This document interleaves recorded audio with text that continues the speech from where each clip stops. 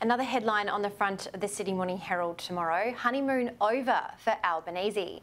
Voters have marked down Prime Minister Anthony Albanese on major tests of his leadership after 4 weeks of dispute over election promises and the cost of living, cutting his net performance rating from 35 to 25 percentage points.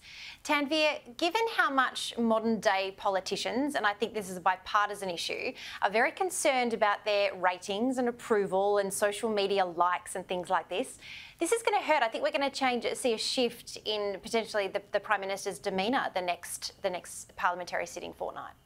Look, I think it's true. I mean, look, I think we expected it.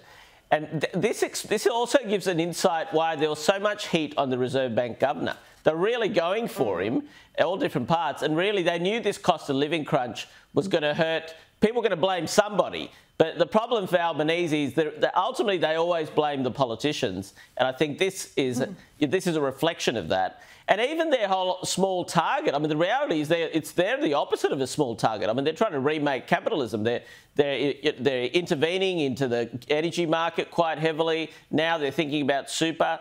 So really, it's the opposite. And this, unfortunately, this is Labor always. I mean, they usually got some grand vision plans of some kind, utopian dreams of some kind, even if they get elected on a small target. And we're seeing more of that. And that's going to upset people who might have voted for them on the small target strategy, if you like.